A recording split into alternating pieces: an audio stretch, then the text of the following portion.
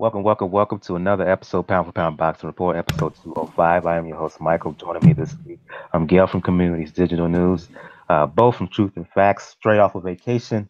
Uh, Daniel from The Inscriber, Jacob from Jab Hook. What's going on, lady and gents? Hey, it's gonna be a busy show. Hope you're all tuned in nice and early. Yeah, just when you thought boxing was going to be boring, nothing happening. Over the weekend and particularly over the last 24 hours, a lot has transpired. For those who are new to Pound for Pound Box Report, Pound for Pound Box Report live YouTube show, um, weekly YouTube show, podcasting, as well as a blog discussing all things boxing. The motto is when boxing is good, we will talk about it. When it's bad, we will talk about it. Bottom line is, if it concerns the sweet science, we will talk about it. If you want to find out all information regarding Pound for Pound Boxing Report, the blog page is the place to go to, p4pboxingreport.wordpress.com. That's the link.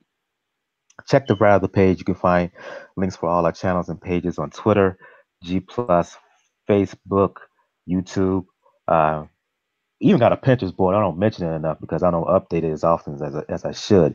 Also, you can find links to where to listen to the show on SoundCloud, iTunes, Google Play Music, Stitcher Radio, Player FM for the folks in the UK, as well as Mixcloud.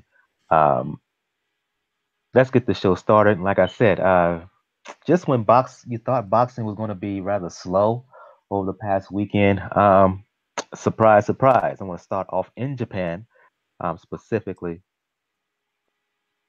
I should have mentioned these fights last week. In hindsight, I regret that I did not. Let's start. It was has to be considered one of the upsets of the year so far. Daigo Higa, um, been a sensation down at 112 pounds. He was to defend his belt over in Yokohama, Japan, against a rather nondescript opponent by the name of Cristofer Rosales. Well, uh, turns out the day before the fight, Higa, and was becoming a bad trend in boxing, failed to make weight. Came in 114 pounds, 2 pounds over the 112-pound limit. Was given 2 hours time to try to make the weight. He could not. So not only did he not make the weight, he lost. Was stopped. TKO 9. Um, yeah, I'm going to you, Gail. Nobody expected this.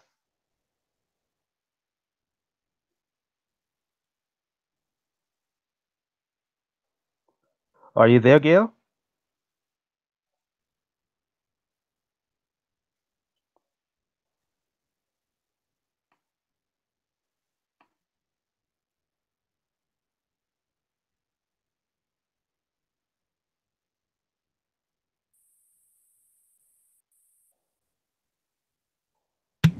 Hey, Mike, can you hear me? Okay, I'm sorry. I must have been got disconnected. I'll just go back over again. Yeah, Daigo Higa. On the one hand, he failed to make weight. Then he compounded failing to make weight by losing the fight as he was upset, stopped in 9 by one Cristofer Rosales. I'll go back to you, Gail. Hopefully you can hear me this time. Uh, who expected this? I don't think Gail is there, so I'll go to you, Bo. Your thoughts? Man, this He was lost. Gail. He was Gail. defeated. Hey, Gail, we didn't hear anything you said. We don't know what was going on. We're just not hearing you now. So go ahead, Gail. Oh, is that right? Okay, I'm just now starting up. You're hearing me all right now? Yeah. Okay. Well, you have to conduct the fights no matter what the odds, no matter how lopsided you think the outcome's going to be, because occasionally something like this happens. Now, true, when a man doesn't make weight, especially in the lower weight divisions where there's very, very little margin for error, you don't know how it's affected their condition unless there's something obvious in front of you. I think back to Luis Neri, passing out after trying to make weight. To my knowledge, nothing like that happened prior, but we don't really know what happened in the week leading up when perhaps he was trying to make weight. But holy cow, it's not just that he lost. I mean, it wasn't as if it was close. It was a true, no question about it, beatdown defeat. And I certainly, had I been asked to place a bet, would have lost money on that one, especially at home. Especially at home. Indeed, I'll go to you, Bo. Look, you work, not work, but you associate with Three Kings Boxing.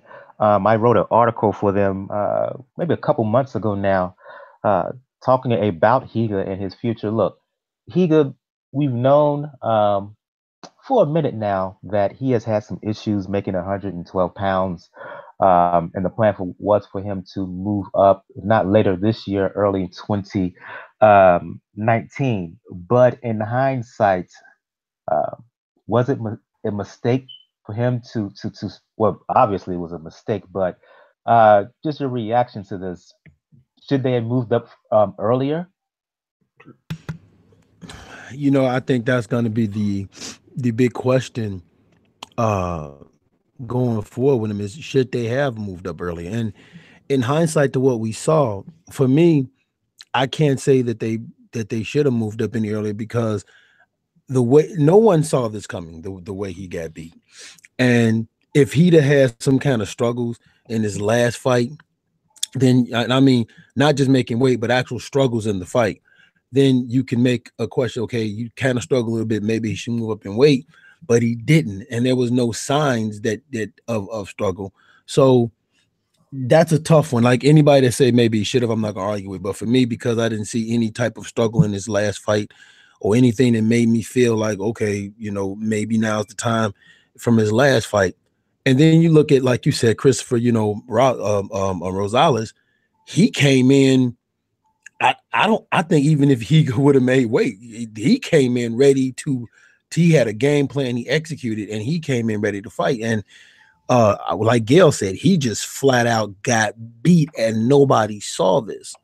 So, and like you said, you know, we see this too often of guys missing weight, and he missed weight by, you know, the 2 pounds. But what was shocking to me and what I'm kind of glad to see it happen is normally situations like this when guys don't make weight and the belt become vacant, you know, the belt wind up being vacant and he gets another shot at it. Well, Rosales won this fight, won the belt. Now the question is, does he could try to rematch to regain his belt, or should he just move up? And that's going to be the big question he's going to have to ask himself, because you got beat really bad. So do you try to avenge that loss, or do you go move up? And mind you, when you move up, everybody's going to be looking at how bad you lost. You could become food at 115 for guys looking at you, because 115 is not necessarily a light division either. You got Rumberside, you got Kyle Yafai, you got Nkajas, you got, you know, Don Nietes. So he's got some decision making to make. But yeah, he lost in such a fashion that, you know, you kind of want to see what he's going to be like when he come back. But he should be okay. But I'm glad I didn't bet on it either. Yeah, shouldn't take too much. We shouldn't take credit away from Rosales, who from jump started out strong. The bigger guy, the taller guy, forced the pace. Had Higa fighting defensive and backwards from opening bell, was not scared one bit. It also should be noted that Rosales, who has done a lot of sparring, extensive sparring with Roman Gonzalez, and serious argument can be made that that sparring with Chocolatito over the years toughened him up and readied him for a fighter in a style like Higa, who fights very similar, in my opinion, to a young Roman Gonzalez in particular. I'll open it up for the rest of the panel here. I see Scorsese has joined us. Uh, your thoughts, fellas, on this fight? Were you surprised as I was? Level of disappointed that Higa won once again, an example of a fighter failing to make weight. The future of Higa. Your thoughts? And this is for everybody else here in the panel, Scorsese, as well as Daniel and Jacob. I just say real quick, I've listened to a lot of hangouts that have covered this and shows, and going into it, I looked at the ratings and it said 2-10. A person I trust when it comes to the smaller weights, now he had these guys rated 2 and 10. So For the people that I was listening to that was making excuses, not nobody here. I haven't heard anybody yet, but it's just like the shows I was listening to say, well, they lose because they fight each other. He lost because he fought somebody. Look, 2 and 10 fight a lot in a ton of divisions, and don't even get credit for doing it. So don't play that all they lose because they fight each other thing. No, he lost. He got upset. All right, so that's just my take on that from people trying to make that excuse. Oh, well, he fought somebody. Well, a lot of 2s and 10s fight, so it's an upset, not just a competitive fight happened and he got dealt with. Nah, I'm sick of the excuses and the favoritism on some of the podcasts I go on. That's all I want to say. Daniel, Jacob, your thoughts? It was surprising at first, and to see him, he got lose the belt on the scale, because Japan did get a little bit on their high horse when the near situation happened. I saw like some good Japanese fans saying, "Our fighters never wake weight. Our fighters are disciplined." And this guy comes in pretty much couldn't lose the 2 pounds. It was going to be a case of his body ultimately saying, "No, you can't do this anymore." And let me interrupt and say, if you were paying attention to the reports the week of the fight, you got the real sense that he was having real difficulty getting him down. The initial press conference, I believe, Wednesday, from everything I was reading, he didn't look good physically. He kind of looked out of it. So you could kind of see this happening. Yeah, you could see that, but then you could see the situation probably happening with what happened with Neri. Neri missed the weight and then wound up just beating the daylights out of Yamanaka once again. Well, in this case, no. This time Higa looked pretty bad. He looked pretty spent in that fight. Now, I gave credits to the opponent. When you spar with Chocolatito Gonzalez since childhood, and knowing that Chocolatito's a fighter that you have to fight at an intense pace just to spar with him, yeah, he deserves all the credit in that victory. Now, we know, like I said, that the corner stopped the fight. It wasn't the TKO. Higa's corner stopped the fight. They probably saw their guy losing too much. It wasn't looking like he was going to get the knockout. Needed to turn it around, and they probably did him a little bit of a favor because now they actually have to sit down and think. It's 115 now, something that we definitely have to do because your body just told you were 2 pounds over. It would have been different, like say, if he was like a half a pound over or like a third of a pound over, where he just wasn't able to edge it. This was 2 pounds. Like I said, the same thing I'm going to say with Neri is your body outgrew it. That's the whole point. Your body outgrew it. And now you have to put into a division that, granted, your biggest domestic rival has vacated and now a new way. But you still have, like Bo mentioned, Calyafai. You still have Rumvisai. You still have Estrada. You don't have Quadras for the time being. But, and then you have the Arroyo brothers. So it's a pretty stacked division for you to step into. And it's going to be tough to see how to bounce back because just in the same way, like I said, when I'm going back to Neri has to rebuild like the confidence he had back in among fans. Higa's going to have to do the same because like it wasn't like a close fight throughout. That man was getting his ass whipped. And like, luckily, his corner did the right thing and stopped it. Your thoughts, Jacob. I see Jacob left. Hopefully he'll be back. He's going to say something, Scorsese. Yeah, I just to the y'all who watch these guys more and maybe follow their habits more. These 3 pounds and 4 pounds every now and then seem to make these dudes, get greedy. I just mentioned this in the comments. It's like you see Neri, You can sort of look at Chocolatito some. He had to come up in weight, and some people say, well, he couldn't make 12 anymore, so it got a little difficult with him at 15. The guy here today, missing the weight. I'm starting to feel like seeing that, man, it's only 3 pounds. They get greedy and say, I can be a 2-time champion. They'll call me 3-time champion. But if they I just feel like if they wipe these classes out and put them 6 pounds, 7 pounds, 5 pounds like everybody else, 8, that they'll get where they supposed to and stop trying to look for that extra accomplishment. Does anybody else sort of feel that way? No, because of body percentage. Yeah. Exactly. Yeah, exactly. The body, and when you're that size, unfortunately, 3 pounds matters. Yes. And let me speak as someone who's that size, okay? 3 pounds, is a lot of your body weight when you weigh 112. That's a lot. That's lunch to somebody who weighs 240. I get it. But the idea is that every division is supposed to be about a 5% difference, 5 to 10% difference. You get up to 6 pounds, it's too big of a swing. And that's why when you see the smaller weight divisions, the margins between them seem really small. I mean, ridiculously small, especially to somebody that is a average sized American male. And then you start seeing the 7 pounds and the 10-pound differences as you get up. But there's a reason for that, and proportionally, it's really the same difference between each division as you go up. It's like if you remember your exponent math when you were, in middle school.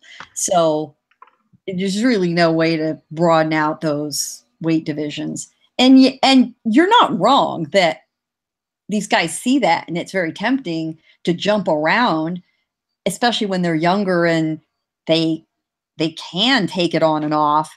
As they get older, they can't be doing that stuff anymore. You're going to naturally settle where your body at 30 says that this is where you're supposed to be as a grown-ass man. And there is nothing they can do about it.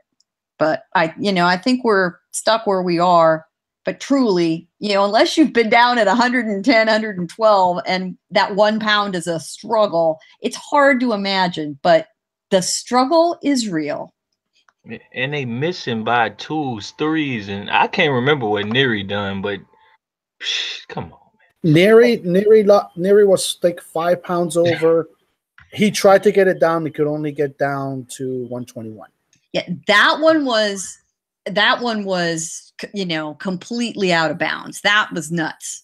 5 pounds at 122, that's ridiculous.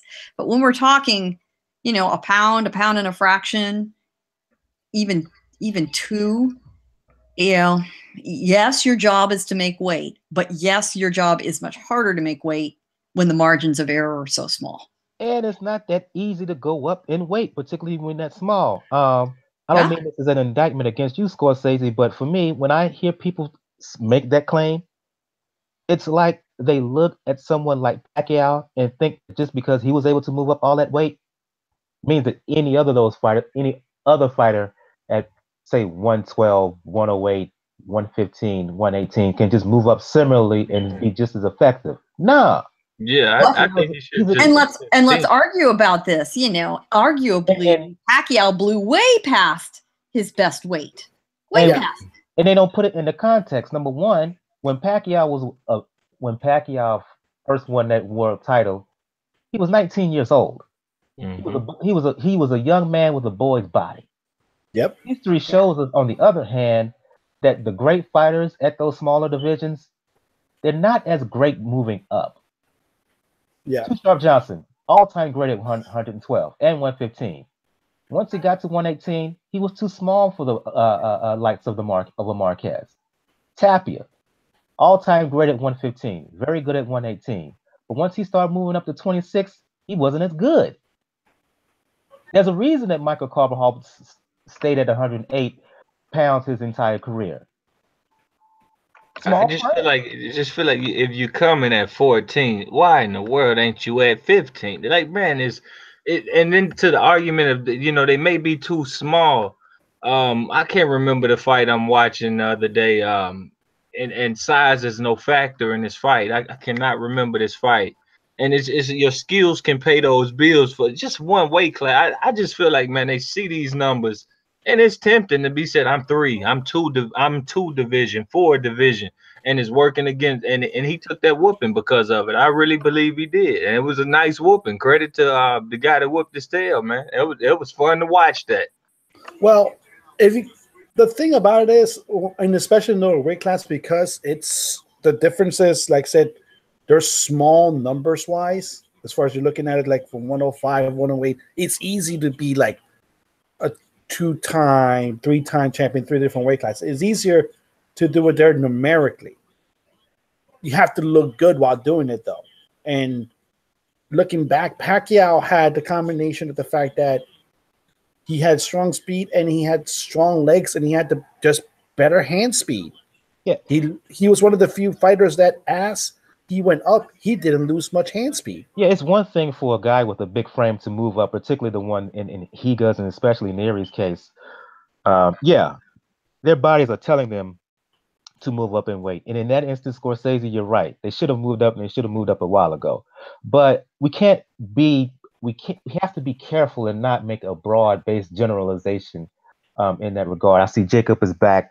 I want his analysis of the Higa fight. And Bo, I want to bring you into this discussion in terms of these smaller fighters moving up in weight as well. First, you, Jacob. Yeah, sorry about that. I pushed the wrong button and hung up. Yeah, for me, I have a buddy that says when you disrespect the sport of boxing, it comes back to haunt you. The boxing gods make it right. And to me, the biggest disrespect to not only boxing but your opponent is to not make weight. It's part of your job. It's probably my biggest pet peeve in boxing. So he didn't make weight. To Daniel's earlier point, it's kind of weird. The Japanese are known to be, at least in my opinion, very disciplined, very professional people. And it's kind of weird that, we had that Neri fight and then this happens and, he wasn't able to make weight, which is the first time in a long time that I can remember a Japanese fighter not making weight. But I mean, he lost. I mean, the corner did stop it. It wasn't like a complete knockout, but he was losing the fight pretty handily. He looked terrible in the fight. So again, it's kind of justice without having like a court of law. I'll go to you, Bo, bring you into this discussion. The contrast of a fighter, say, at middleweight, light heavyweight, welterweight moving up versus a fighter at strawweight, junior flyweight, junior bantamweight. Should there be a comparison there?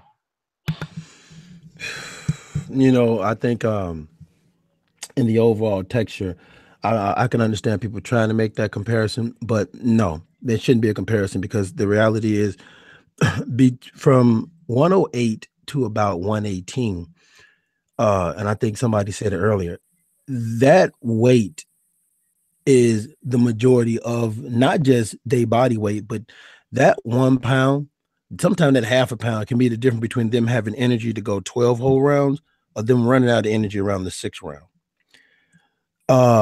Versus when you get up in the higher weight divisions, like from 147 to 154 is like 7 pounds, almost. I think 147, 154 is 7 pounds. 154 to 160 is only 6 pounds, and so forth and so on. That's a different body makeup because you start moving up in that weight, your body gets bigger, your body gets stronger, you punch a hell of a lot harder. But when you start looking at the lower weight divisions, it's just the way that the makeup of your body is. You guys was talking about Michael Carbajal. I remember Jeff Chandler was another guy who was around 118. And you can see as he started moving up, how he started having some issues.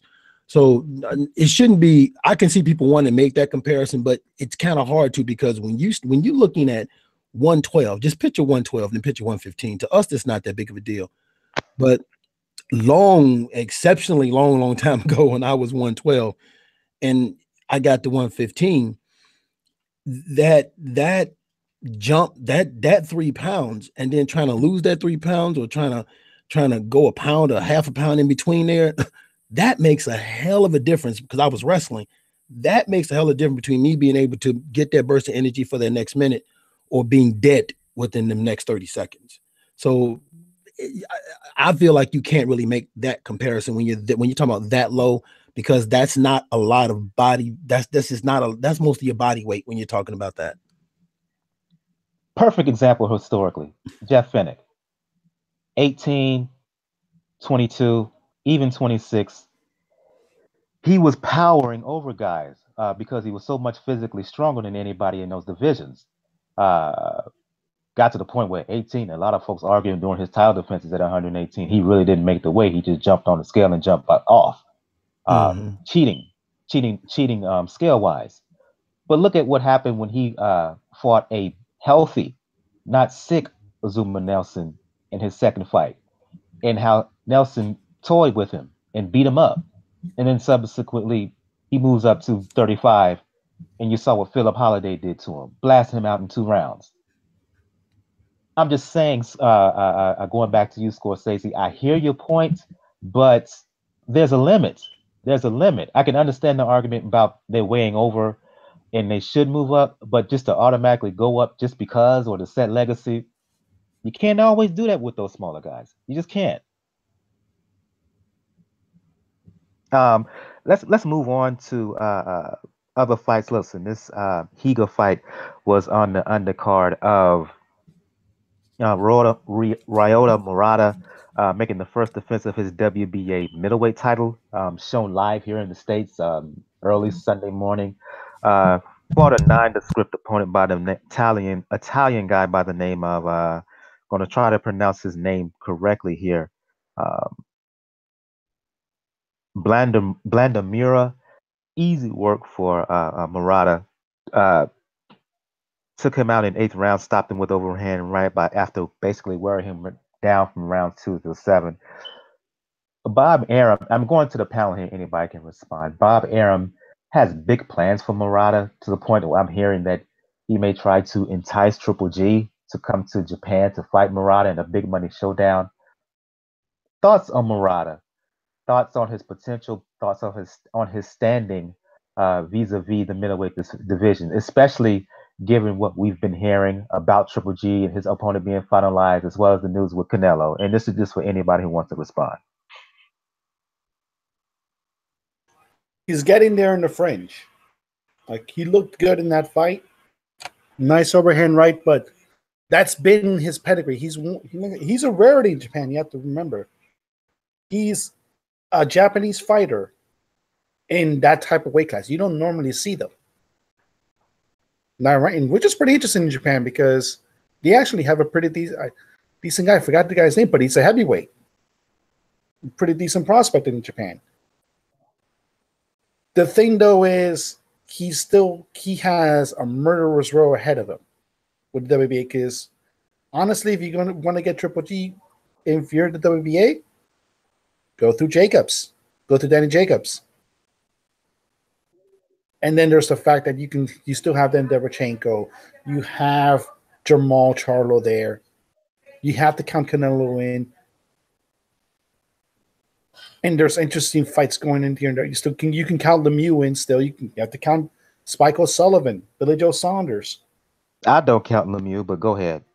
I have to count him in a little bit. I have to count him. Sorry, I don't. Thank God.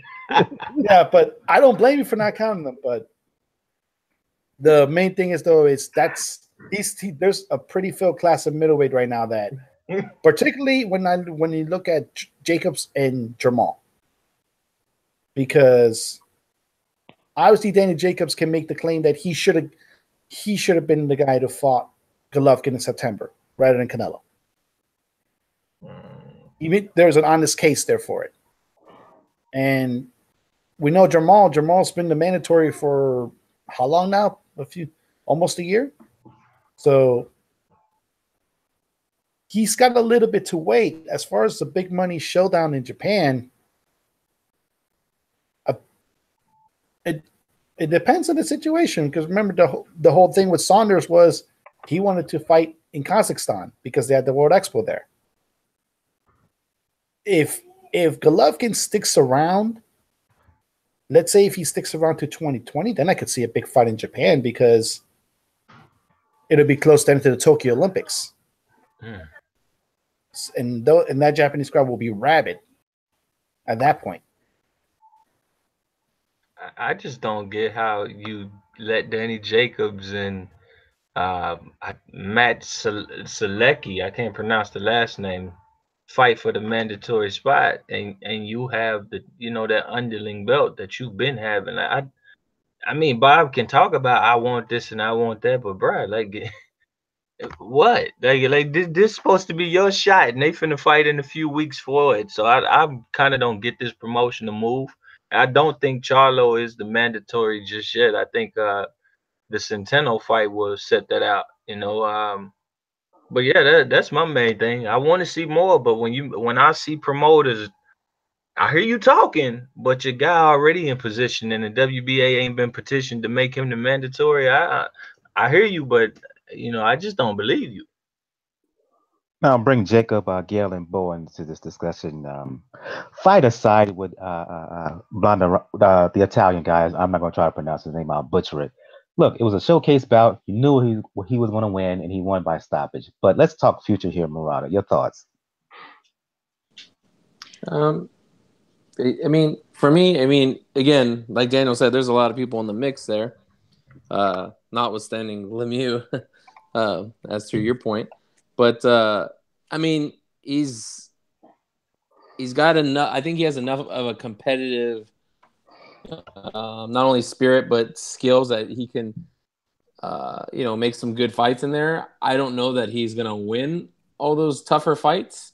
Again, this fight was a showcase fight. So, you're supposed to look good in those fights. But once you step up your competition to like a Jacobs or a Charlo, I don't know if he's going to have as much success. So, but again, I think the main thing is that I don't know that he's going to get Triple G or entice them unless they have some big money, because based on what happened today, or I'm sorry, this week, and they're going to be looking for that rematch fight after his other fight. So that's where the money's going to be. So they'd have to have pretty deep pockets to be able to entice them, in my opinion.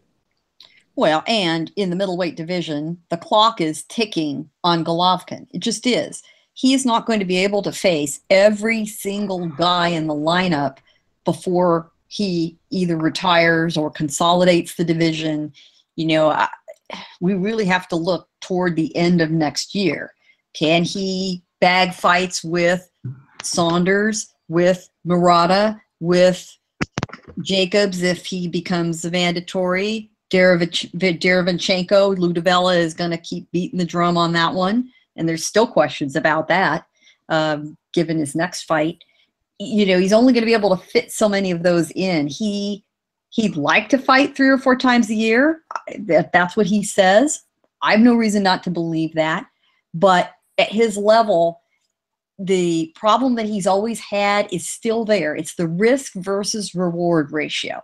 For example, Spike O'Sullivan, who was offered the fight that eventually has now gone to Vanis Martirosyan, which we'll be talking about. O'Sullivan got offered the fight and turned it down because when it went from being an HBO pay-per-view to a standard HBO broadcast, the budget dropped, so the purse dropped. And O'Sullivan wants more money. If he's going to get a beatdown, he wants a payday.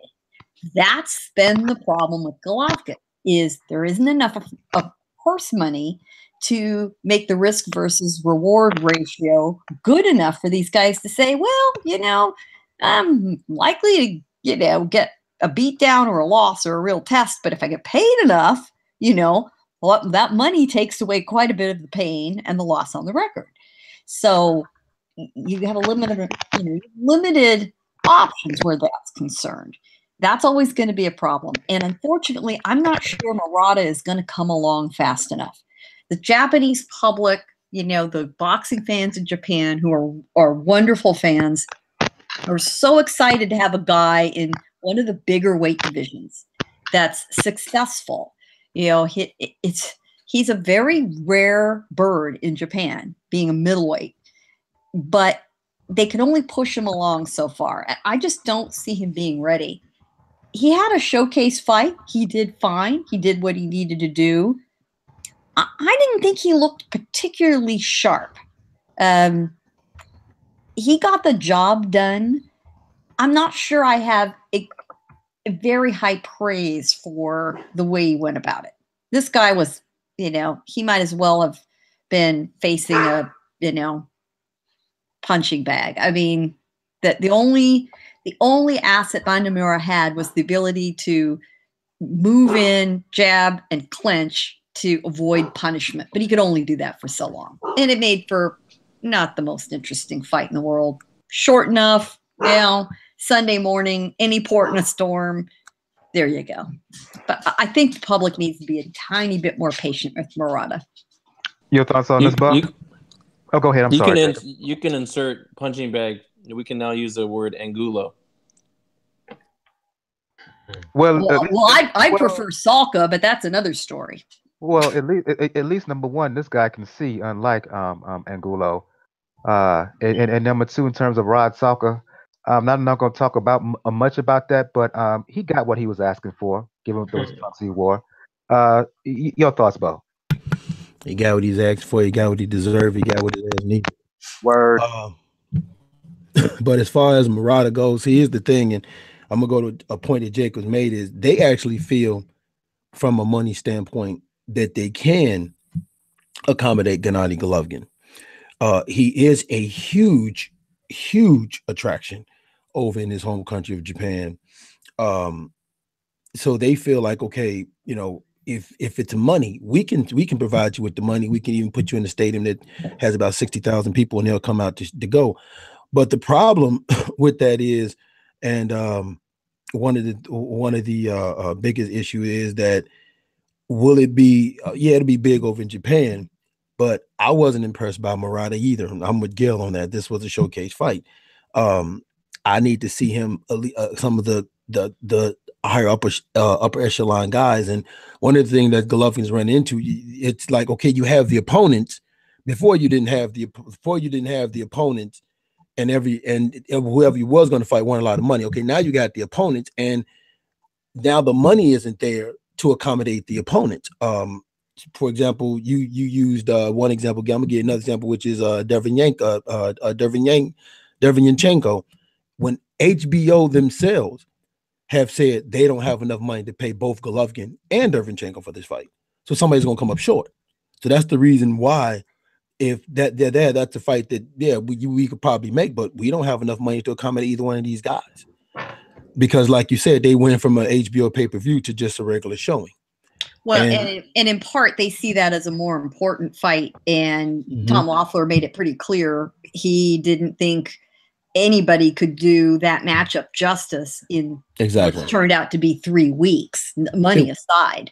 So that was another complicating factor. I mean, let's face it, that situation has been one of a kind in all the wrong ways. Yeah, exactly. I agree. I was just, and you're right, and I was giving it as the money aspect of it. But look, Murata, can he bring the money? They feel they can bring the money. So if it's about money, hey, we feel we can bring you the money. But the bigger problem is that with the news with Alvarez, you might still get the fight we want to see in September, which is more money than any other fights we're talking about right now. So Golovkin and his team is trying to position themselves to where, we keep our guy busy, but at the same time, we're still in the hunt to have this fight later on if it's going to happen this year. And I think Golovkin and his team is looking at they're looking at that acceleration light on your career as it starts getting closer to him. Golovkin is mid 34, 35, going on 36.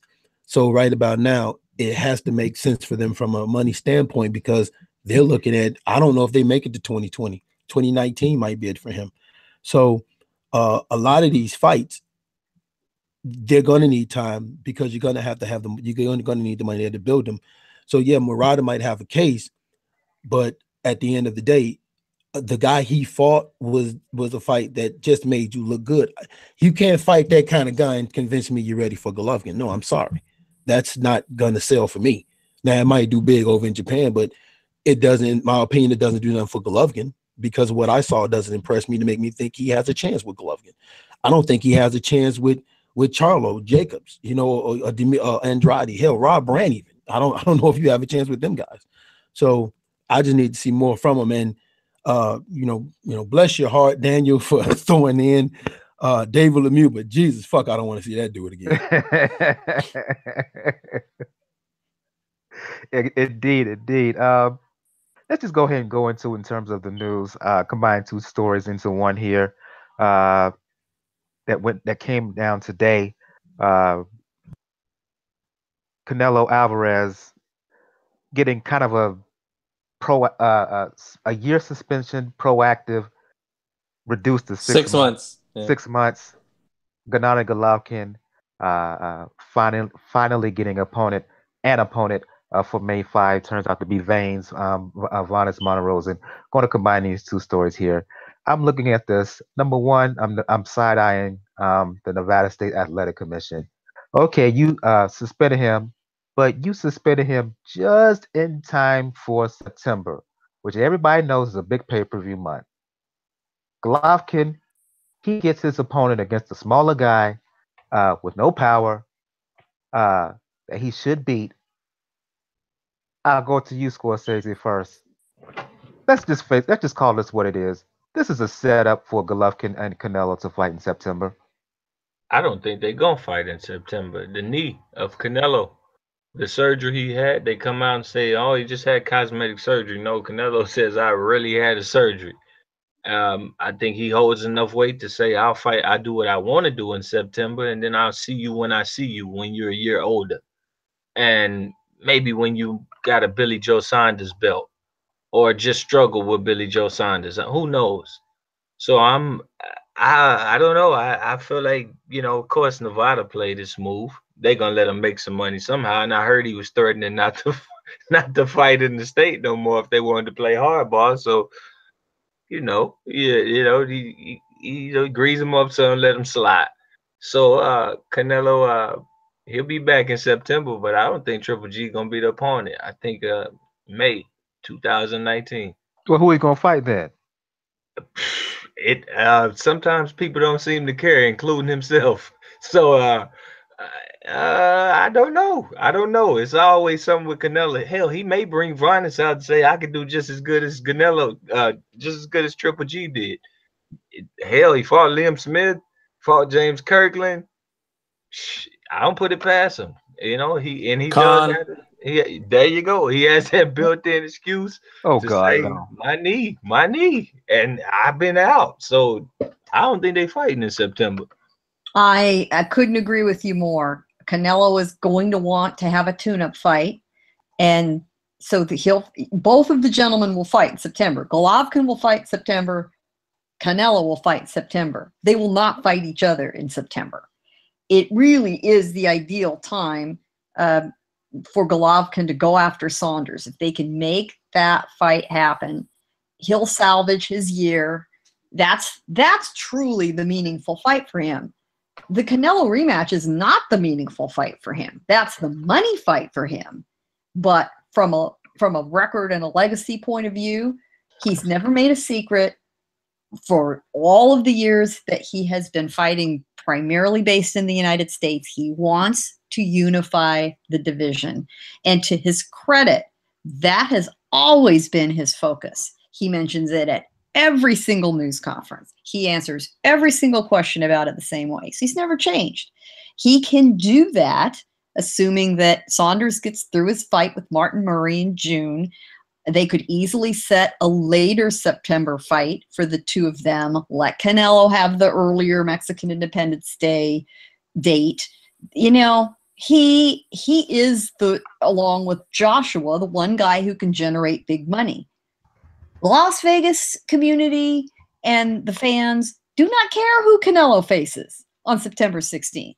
They bought tickets and sold the place out when he faced Chavez Jr. For Christ's sake. It does not matter who it is. I forgot about that one. Think about it.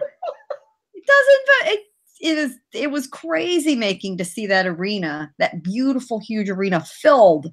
And we knew what was going to happen. It did happen. And they bought the tickets anyway. So there's plenty of talent in the middle ranges of the middleweight division who would love big money. There, the risk versus reward ratio is fantastic. Who wouldn't take a fight with that kind of a payday and with that kind of visibility? Yeah, anybody, I would say your opponent choices are anyone other than Saunders, Golovkin, or Jacobs. I say everyone else is probably fair game. Playing devil's advocate, Gail. Excuse me, Scorsese. Playing devil's advocate. One, you're not concerned about what the IBF hinted at possibly stripping Triple G if he goes on with this fight. A. B. Given that Golovkin has gone through this career, throughout the majority of his career, not really getting the super big payday, you don't think he will try to wait out Canelo for a fight in September or whatever, instead of going another route with Saunders for the money? And that's the $1 million question, or several $1 million question, literally. And I would normally say a fighter is always going to go for the money, and they have to in their own self-interest. They have to. Golovkin has never been quite as much about the big money. He lives very frugally. He isn't a guy who, spends a lot on the niceties of life. I think he's driven the same black BMW modest sedan since I can remember. That's the kind of lifestyle. I imagine that when he is done boxing, he's going to quietly retire, end up, living partially in the United States, somewhat anonymously, and partially in Kazakhstan, being some kind of a cultural or athletic ambassador. Who the hell knows? I just don't think he's quite as driven by the money. A couple $1 million versus 10 million. All of us are thinking you'd be crazy not to take that kind of money. But once you've got enough to live on, there are people in this world who say, I'm fine. I've got enough. I've managed my money well. Yeah. And I would rather not risk my legacy over this. You're right. To me, Lou DiBella, IBF, and Derevyanchenko are a very interesting wild card in all this thing. But DiBella and Tom Loeffler have a very good relationship. They talk freely with each other. DiBella's a practical guy. We'll see what happens. There are a lot of arrangements that can be made and step aside money and creative thinking. And I think there's going to be some creative thinking going on. Before I go to Bo, Daniel, and Jacob, you just want to say something quickly, Scorsese? Yeah, we was asking who the opponent was going to be. I think we all said the name at least once here tonight. Dave Lemieux. That's it. Stop it. That's it, bro. Although that's very possible. They are both under the Golden Boy banner. Lemieux does sell tickets. I know what you guys all think about him. What's interesting about Lemieux is you never know which version of him is going to show up. Is it the version that, clocked Curtis Stevens? Or is it the version that got the beat down from Saunders? Who knows? The problem with that is he needs Curtis Stevens to show up to bring that version out. Well, that certainly helps quite a bit. Yeah, no question about it. Look, that realistically, they've been trying to make that fight and pass it off as something and Golden Boy still ain't took their hands off him. He got a fight coming up above the border soon. That is absolutely true. No, you're correct about that. It's gonna be Gabe Rosado. Watch. Oh my God, I'm shutting my mic off. Bo and Daniel, your thoughts on all this? Well, here's the thing. Until when I saw Canelo Alvarez having the knee surgery and all that, it did give me cause to pause. Like, okay, I think he might not fight in September, or there could definitely be some doubt there in September for the fight to take place, because once you have your knee tampered with and messed on, and Canelo, in my opinion, is a full-fledged diva. I don't see him, unless that knee is 100%, or unless there really wasn't nothing wrong with it. They just said this. I don't see him going into such a dangerous fight with a guy like Golovkin without knowing if this knee is going to hold up. So when I first saw that gave me cause to pause. But I also believe that Golovkin, is the reason why they're taking the fight with Ivanish Monterosian, is and waiting to see what the decision is going to be. And we just found out, which in my opinion is a joke of a fucking decision. But to see if Canelo is going to make that move, can they still get that fight? I hear what Gail is saying, that Canelo, Golovkin isn't somebody who is big all about money. But the reason why that gives me cause to pause, because he could have fought Saunders last year for that belt, but Paul didn't, because of Oscar and them dangling the Canelo carrot above him. So he might not be moved by money, but there's something there about this Alvarez fight, period, that has always been looming over them, that they have been wanting, whether it's the money, whether it's Canelo's name, I don't know what, but it is something that is the reason why that they've always kind of, that carrot being dangled in front of them, they've kind of always reached for it to see, man, am I going to finally get it? Am I going to finally get it? What's going on? But when you look at it, if they don't fight, then that's when it gets interesting, because if they don't fight, do Golovkin see if there's money with over in Japan with fighting that guy, Murata? Does he try to make, like you said, the wild card Dervinchenko? And listen, I like Lou DiBella, but Lou DiBella is one of those promoters that's all bark and no bite. He's not what I would call a power play promoter.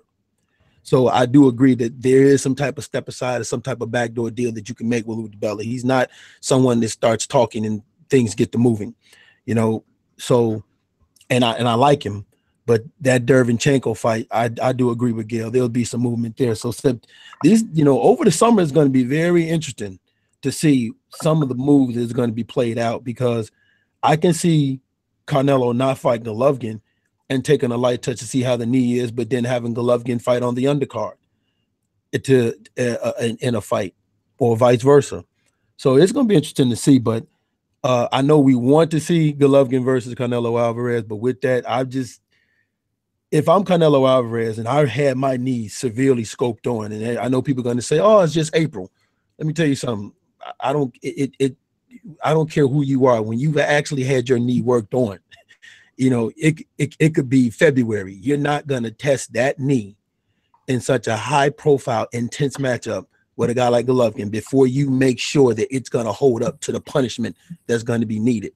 And you don't know if he could tweak it again in training camp or whatever the case may be. So I pretty much agree with I'm not too positive the fight's going to happen if this is really what's happening with Canelo knee.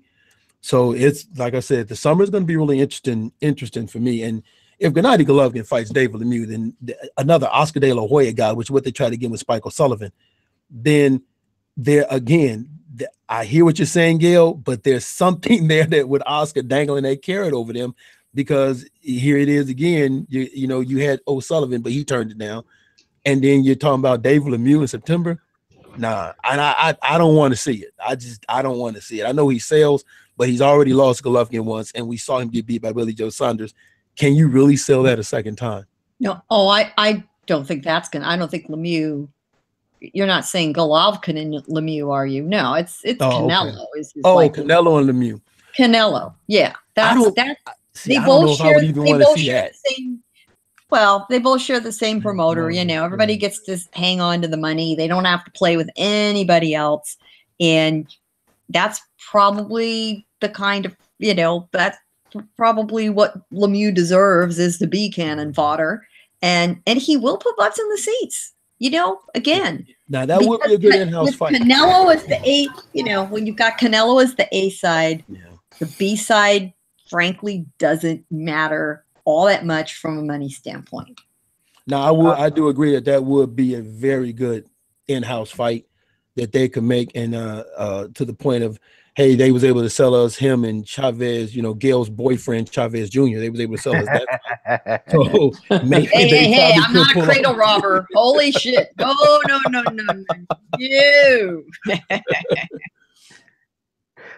First of all, shout out to Wingy Boxing. If you listened to the podcast last week, iTunes, SoundCloud, yes, that was his voice with the opening.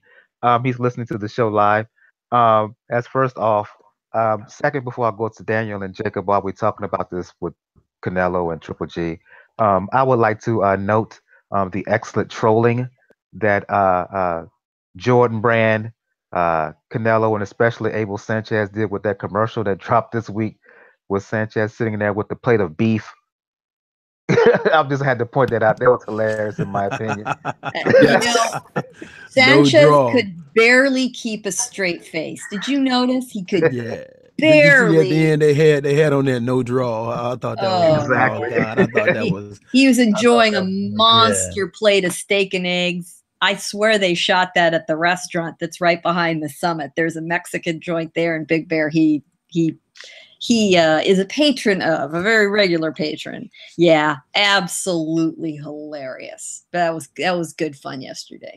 Abel Sanchez is a world-class trash talker. He's been Golovkin's bagman for that. Golovkin doesn't have to light it up. He can let Abel do it for him. Daniel and Jacob, your thoughts on all this? Ooh, where to begin? We'll start with the Canelo thing first. First one, shout out to Wingy Boxing too. This was expected. The Nevada State Athletic Commission does play favorites. And to put in the 6-month suspension and then start retroactively the suspension from the first test, you knew what they were doing. You knew they were leaving this door open for a possible fight with Golovkin in September, or just a fight in Canelo in general in September. But here's the whole thing. I think all the boys that said I'm fighting in September with Canelo, they don't have to do it in Vegas. If it's September and they're going to do a light touch, they could take the fight to Texas and just have Canelo build up more of this fan base there in Texas. I guess like I said, maybe they get Spike O'Sullivan. Maybe they get somebody else to do it. If that's the case, if it involves his knee, if his knee is that serious, because yes, it's very true. Once you get a major body part taken out, it doesn't matter if it's bone chips, if you just freeing up liquid, that takes time to heal. You're not going to be at 100% for a while. That's the one thing. We already need, they're going to free it up and the only fight that probably Canelo you want to do in September, considering the money, is Golovkin. So the Nevada State Athletic Commission is saying okay, we're going to free this up and we're going to want to see you with Golovkin. The Golovkin side of the situation, Triple G side to it, I'll put it as bluntly as possible.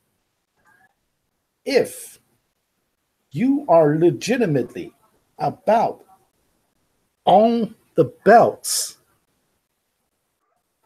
why in God's name would you risk messing with the one sanctioning body that actually tends to follow their rules and putting a bum-ass fight with Bonus Monterosian? Yes, I call it a bum-ass fight. That's what it is. Because the IBF could easily say, you know what? No. We are the IBF. We actually follow our rules. You're stripped. And oh, by the way, yeah, Lou DiBella is not a power player, but guess what? His boss, Al Heyman, is. And Al Heyman might want to say, you know what? I want to give Jermall a belt. So DiBella, do the thing you need to do. have Triple G stripped, and then we can have Derevchenko and Jermall fight for the IBF belt. Because as an IBF belt holder before, Jermall does have that luxury to do so. So that's a very, very big wild card. And that throws the whole thing about Golovkin into fray. And you can't say all the belts because then that throws a Saunders fight out of the way. Well, Saunders would throw things out of the way. Billy Ho is Billy Ho until Billy Ho signs the paper. So there's that aspect to it. And it does kind of leave a bad taste in my mouth. When this is the fight this is the fight that lets you tie Hopkins for most title defenses at middleweight.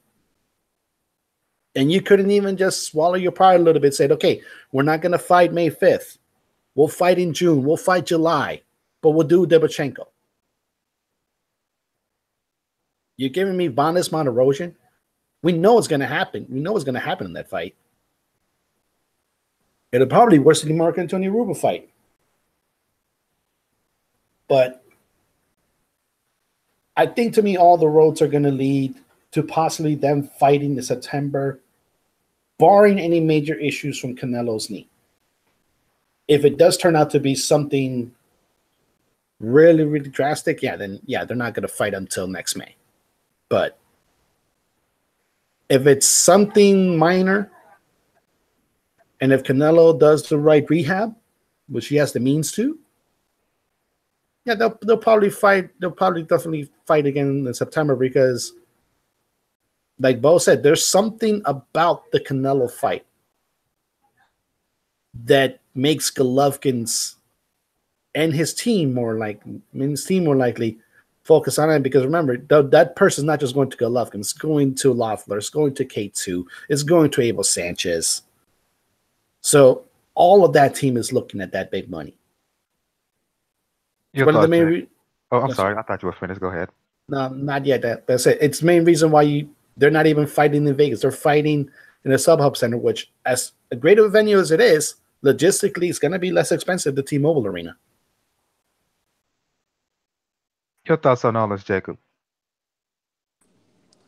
So first, I'll go with Canelo first. That whole thing is a sham in the sense that, I know it's a first offense, but it was two separate times that he got popped. They're not, they have a chance to make an example out of a popular fighter, and they didn't do that. They didn't take that chance. And this whole retroactive thing, like, I always thought that's just a bunch of bullshit, but, we'll see if he's going to fight, with this knee thing. And I agree with, I can't remember who said it. I don't know if it was Bo or whatever, but, maybe it's Scorsese. But Canelo's going to do what he's going to do. I mean, he knows that he's Golden Boys. They're going to cater to him. I mean, the guy barely fights twice a year as it is, only on certain dates. But, I mean, he doesn't, if he's not going to be forced into doing anything, as you saw with, the WBC and him not wanting to pay the sanctioning fees and tell them to go fuck themselves. And, just he's a diva in my opinion. For the Golovkin thing, I am very, very, very, very disappointed in this Mod Erosion fight. I mean, it's a, like Daniel said, it's a bum fight. It's a sham fight. He's gonna get stripped of the IBF belt. I think it's almost a for sure thing. So I don't understand why his team didn't just, like, why do you have to fight on the 5th? Like, I don't understand that part. You were been chasing around Canelo, and now you're not fighting as many times per year. And, you could have moved that date, a couple months, if that. I mean, he stays in shape pretty much all the time. He doesn't dip up and down in weight. So I just don't know why they can't move the fight, do a better promotion, and then he can get a better opponent. And I don't know why they won't fight his mandatory. Like, that part doesn't seem. I know you're preparing for Canelo, but I mean, you should be prepared at all times to face anybody.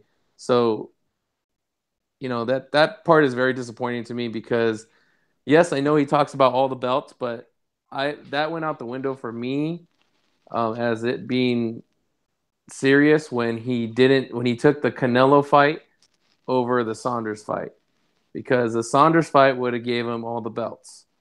The Canelo fight is giving him money, and I know that we're saying, or it was said before, that he's maybe not as motivated as some by money. I think that he is. Otherwise, he wouldn't be chasing Canelo. Like, again, he was fighting 3 to 4 times a year, and now he's fighting. Now he's like Canelo, where he's waiting for him and going to fight like twice a year. Maybe 3 at the most. But to me, he's looking for. He's getting older. He's probably looking to get as much money as possible so that when he does cash out, he doesn't have to, work or, do these other things like, open up a gym or, I don't know, a fucking car dealership or whatever, these guys do, or, have to come back to boxing because, he ran out of money. So he's smart to live, frugally, but also, make some good paydays and then, be able to walk away into the sunset. So, be it as it may, though, I will be there live. I got my tickets today. I'm hoping that Cecilia Brækhus is going to be on that card, and we get to see her live. So that'll probably be the most exciting thing for me of that fight than the main event. But funny thing is that Spike O'Sullivan is actually fighting on that Friday, the night before. So there's going to be back-to-back events at the StubHub, which I'm going to both. It'll be Friday, the Golden Boy card with what's his face, the young kid, and then Brian Garcia. Yeah, and then it'll be the Triple G card on our fight on the Saturday. So yeah, we could just sleep in the parking lot, Jacob. That's just I live down this. I live like last year you're pretty close. So. Well, I'll be sleeping on your living room floor then. Yeah, they got Golden Boy and somewhat of a troll move. Scheduled their original Vegas undercard for the night before on Friday night, May 4th. Very, very, very smart. Now, K2 Loeffler has said that they're adding as many bleacher seats and as much standing room as they can because they'd like to break the venue attendance record, which Golovkin set against Rubio several years ago, which was, Jacob, I'd have to look it up, but it was darn 9,000. Yeah, 9, it was darn something, close like to 10. Yeah, they want to break that record, and I think they will. There isn't a whole lot of opportunity to see somebody at this level of the sport that close. The venue is, I'd watch virtually anything there. Honestly, I think I'd watch amateurs there. It's just such a pleasure to be there. And the tickets weren't outrageously expensive. They were priced very fairly. Loeffler has said he wanted to have Brækhus on the undercard, and Chocolatito is available in theory. Now, what's very interesting is there is discussion that he's going to fight at 122. That I'd like to see. Wait, what? Oh, dear God, no. Dear God, yeah. no. That whoa. Did you say Chocolatito's going to fight at 122? That's the word on the curb that he intends to campaign at 122. That's a head shaker. That's really. Now, I heard you mention something about the most beautiful woman in all of combat sports going to be fighting Miss Brækhus, and this would be her first fight in the United States in a long time coming. So that would be a delight. And that's a great place with the excitement of a filled arena to introduce her to American boxing fans. I think that Jacob will agree with me. The Southern California fans will embrace her and be extremely excited to see her there. That's a smart move to add her to the card. And honestly, below that, I don't think anyone cares. Yeah. So just as a FYI, so actually, Cecilia Brækhus did respond to our tweet because me and Gail were going back and forth because I did see that Roman Chocolatito was scheduled on that card, and I'm on BoxRec right now, and it's showing he's fighting Pedro Guevara, at super flyweight, It's what it's showing, pending obviously approval. And then Cecilia Brækhus is on there with a to be announced. So there's a possibility. Yeah, so that looks good. So those are going to be your two. Those are going to be your two undercard TV fighters, and they'll throw a few local folks on. I wouldn't be surprised if some of the guys under Loeffler's 360 promotions banner are added just to fill out the card, and that's a good opportunity for them. Ah, indeed. So I didn't even know those updates about Chocolatito and Cecilia Brækhus. So good looking out to both of you, Gail and Jacob. Next story here. News regarding Mikey Garcia. I'll go to you, Bo, because I saw this over at Three Kings Boxing. Looks like Garcia has told the IBF what he plans to do, his future plans. Looks like he's going to give up the belt and move back down to 135. If so, I like this move. 35 is where he should be right now, Bo. Yeah, I like this move myself, and this is the reason why. I have it. Although there are some good fights for him at 140, let's not make no mistake. 140 is wide open. There's some good fights for him. But in my honest opinion, I would have held this against Mikey for leaving the division at 135 with a lot of food on the plate, and I mean good food. Yeah, there are good fights at 140. You got Rodriguez Prograis, you got the Relic, Relke, heck, even Flanagan. But there's better food for you when we're talking Robert Easton, even Beltran, the winner of Narvaez versus Lomachenko. There's better food for you down there that is more legacy building, in my opinion, at 135 than at 140. Okay, you go to 140 and you beat Sergey Lipinuk, good job. You beat Terry Flanagan, good job. You even beat Relke, good job. But you beat a Robert Easton Jr., okay? You fight a Ray Beltran. Hey, you even take the winner of Narvaez and Lomachenko, the Robert Easter winner of Lomachenko. Those, in my opinion, can go towards your legacy as legitimizing you as a top dude in the sport. So I like this move. I'm glad he went back down. And I'm hoping that he does fight Robert Easter Jr., revisit that fight, because that's a lot of money. And then the fights down there at that 135 can bring him a lot of money. Like I say, the winner of Narvaez and Lomachenko can bring him a lot of money. Robert Easter Jr. can definitely bring him a lot of money. So it's good to see him make this move. And I really would have held this against. I mean, I understand that move to 140 because he went for a belt, but I kind of would have held this against him because just when that division was heating up, you bounced. And it was just, I felt the same way about Manny Pacquiao. Manny Pacquiao would jump into a division, fight for the WBO belt when he fought David Diaz from Chicago.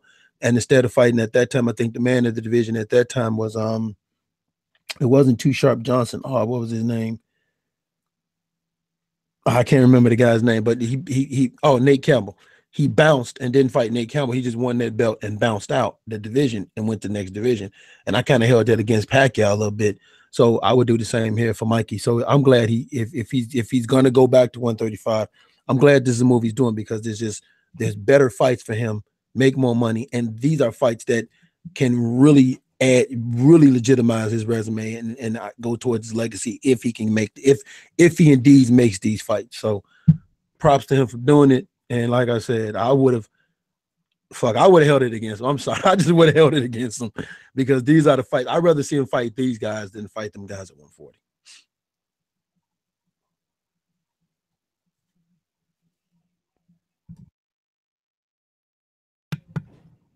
I'm done, y'all.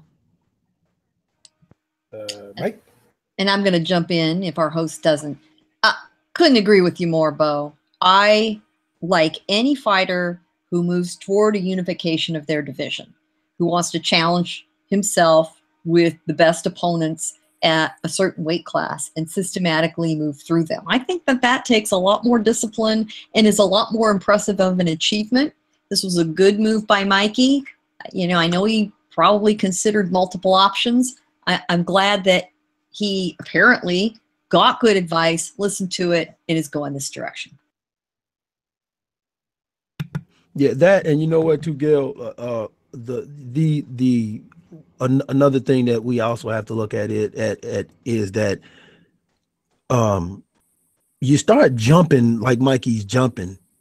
That can be detrimental to him from a health standpoint. You can't keep doing that if you try to compete at 2 weight divisions and jump in 140, 135, then you can't keep doing that, and eventually you'll get caught. So if Mikey really wants to preserve himself and, like you said, add something to and a decent resume, and he's starting to make a comeback and people are starting to get behind him, then yeah, like you said, go to 135, unify, and fight some of these good names.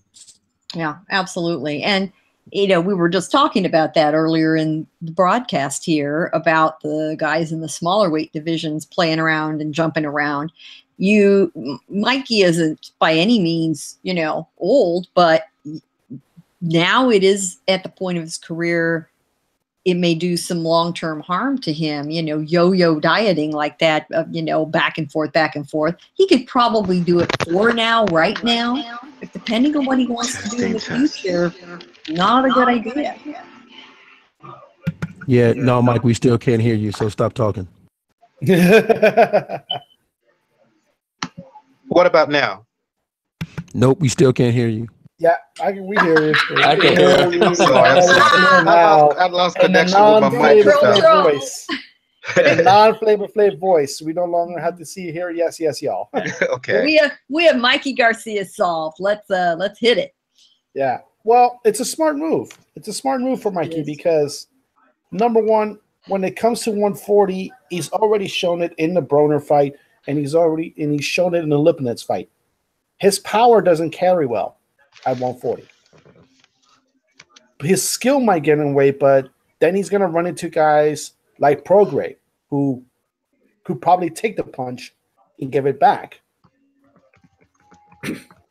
Whereas in 135, yeah, you have Robert Easter, you have that fight you guys been brewing. And quite frankly, if he and his team would be that set and trolling Top Rank,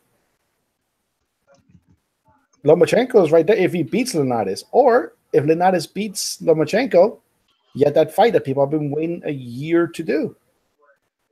And ultimately, though, yeah, I get the whole aspect of it. You want to go up, like he kept talking about, like, oh, I could fight at welterweight, junior middleweight. Yeah, he's not old, but he did lose 2 years out of his career voluntarily. That's 2 years he can't get back. That's 2 years that his body doing the grind to get weight that he can't get back. So it's best for him to settle down in the weight division that he can, which looks to be lightweight, and try to unify there because obviously you have fights there with people that are real skill, and especially with the winner Lomachenko Linares, that winner expects a lot of legacy. So I'm glad that Mikey made this move. Now I don't know what's going to happen with the IBF belt. Obviously, Baranchik was the mandatory. I don't know who the number 2 is, but Lipnitz gave enough of a showing. Well, wouldn't mind see him fight to get his belt back. Shout out to Gus, who's also in the chat with us right now. So I hope I sent him a link, and hopefully he can join us. Go to you, Jacob. Good move for Mikey Garcia to go back down to 35. Yeah, I mean, I think Bo said it best. All the good fights are there. It's not a good idea to jump around. For fighters, what I want them to do is, well, first of all, make weight, right? So be in a weight class that you can make weight to. Then next is fight often and fight, top competition and try to unify the division or, win belts or, and make a little money on the way. If you're going to fight a top guy and you're a top guy, there's money to be made there and people are going to want to see those competitive fights. So I think it's nothing but the right direction. Last story here before we start to preview fights for the weekend. And I didn't share this in the docket, but I'm going to talk about it here on the show right now live. Looks like Eliot Alvarez, who tried to C-block the Stevenson Baldu Jack fight, asking that he wanted the fight mandatory and blah blah blah, being real petty and trolling. It looks like now we're going to see him against Sergey Kovalev. I think May or June, or June, I believe, June or July. I can't remember the exact month. Just going to open up for everybody here. Your reaction to this news? I'm personally pleased to see it. I think it's a good opponent. It's the right opponent.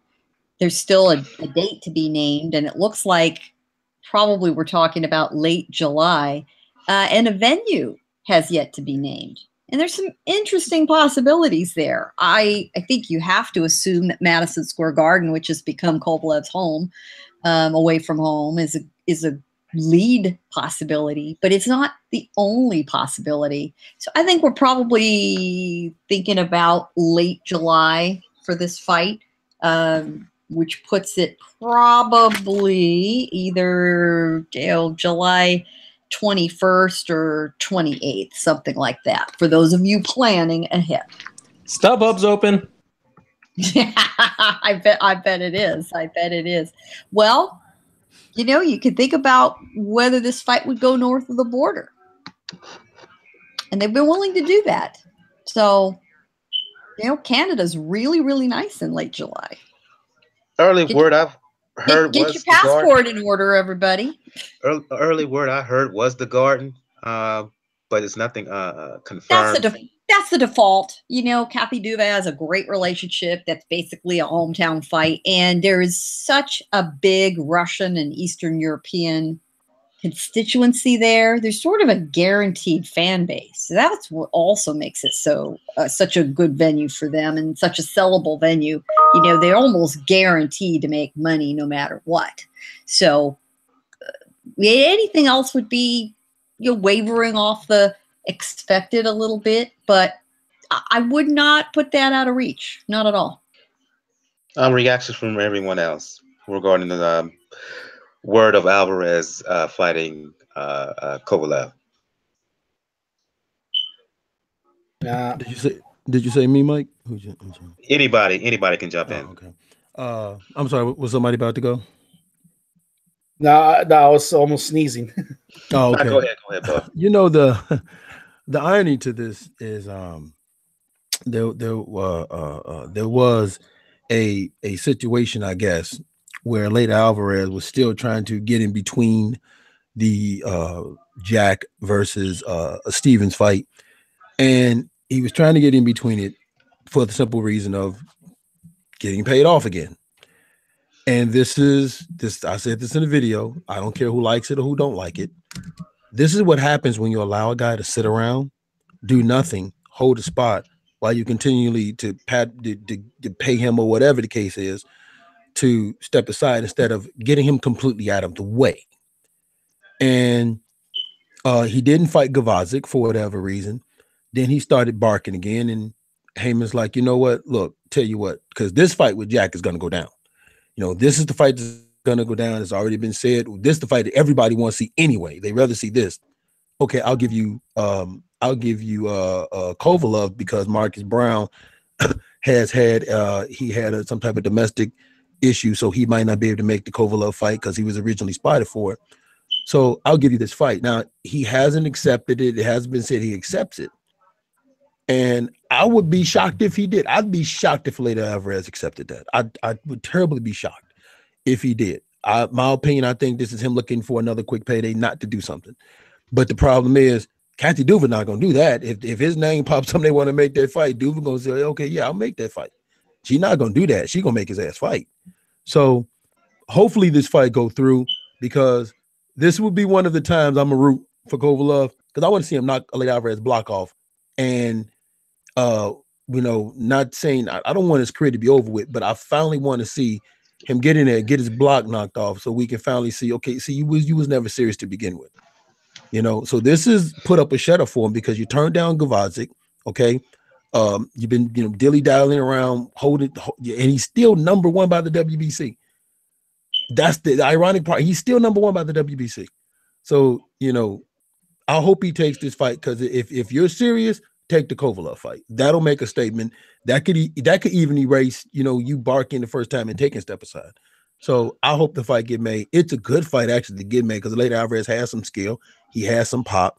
Kovalev, we know he had some good skills and some pop. I think later Alvarez could test Kovalev in the way that the previous guy couldn't test him. So it's a good fight, and I hope they make this fight.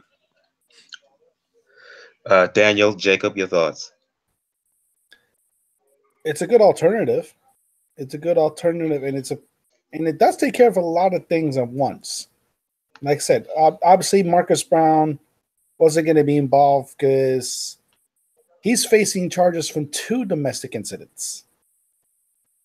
I think one in January and one in March. No, I think one in December and then one in March. So he has to deal with 2 charges, 2 cases. So obviously he wasn't going to be in the right mindset to be in a fight, let alone if it goes to trial. Like they said, it goes to trial. Remember, he's from D.C. This thing is in D.C. He probably wouldn't have been allowed to travel.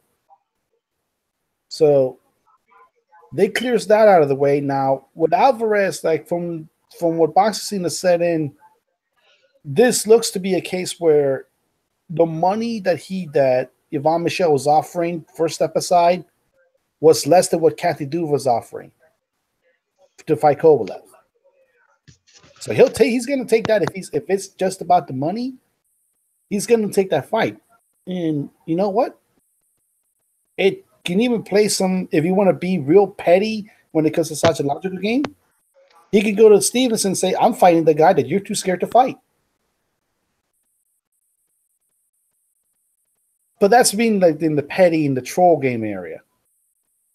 It's probably gonna be in the theater Madison Square Garden, like Gail mentioned. There's too much of an Eastern European population here for it to not be in. The only other place I see it would be Canada, because then you can make money of the Canadian dollar. So maybe even put yourself in like in a double header, because apparently Lemieux wants to fight almost around the same time that Kovalev wants to fight.